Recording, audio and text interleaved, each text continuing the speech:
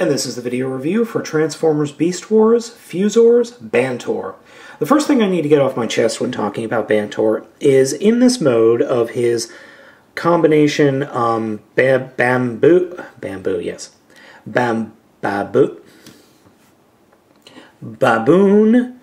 or mandrill and tiger, is that the front legs, I've never found correct instructions on how to transform his front legs.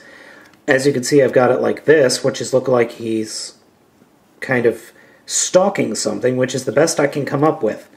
Because the rear legs are kind of useless. I mean, they're I don't even know what kind of legs these are.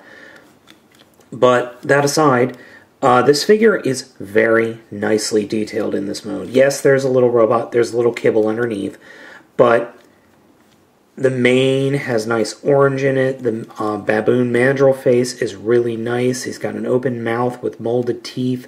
The stripes are really nice. It looks like he's furry all over, which is how an animal should look. And in beast mode, he looks very, very nice. Very muscular, very powerful. Just the front legs are way out of proportion with the way an animal like this would most likely look. So let's go ahead and get him transformed. First thing we're going to do is pop off his sides, like this, and then combine them together to form the legs.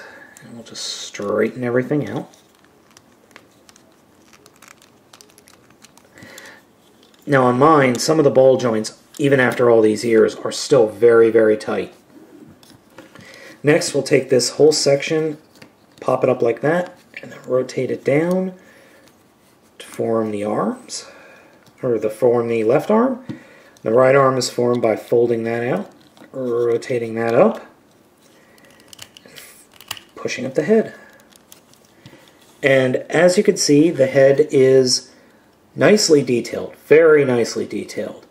Green eyes carry over, and he just looks really, really nasty. There is a gimmick in this mode, which he can punch you.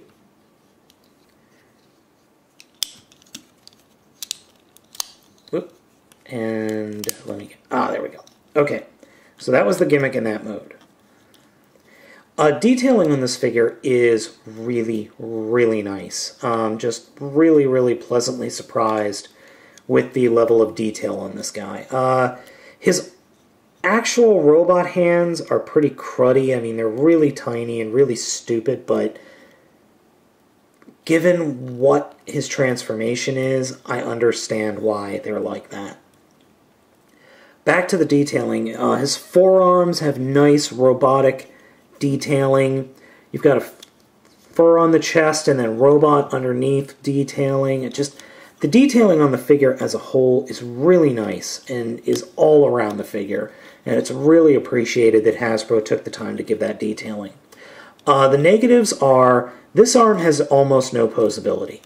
It can do that, but other than that, it's pretty much useless. This arm has posability, but has so much animal kibble that it's pretty much useless. So his arms are all but useless. Head has limited rotational ability. That's as far as it's going to rotate. Legs, plenty of articulation there. Sadly, even though I love the look of this figure, practically wise, he's a terrible figure because his arms are completely useless. But I still really like him. Another problem with the figure is this little peg comes off way too easily. So you get this weird, like, look, Mom, spinning action going. But that's okay. And he's got almost a 6, he's got an 8-pack. Very nice detailing. Okay, so the negatives again are weird proportions in beast mode, bad arms, and otherwise no posability up top. But I still really like him. He just looks cool in both modes. I can't get over the fact that I can look past all his problems because he just looks so cool.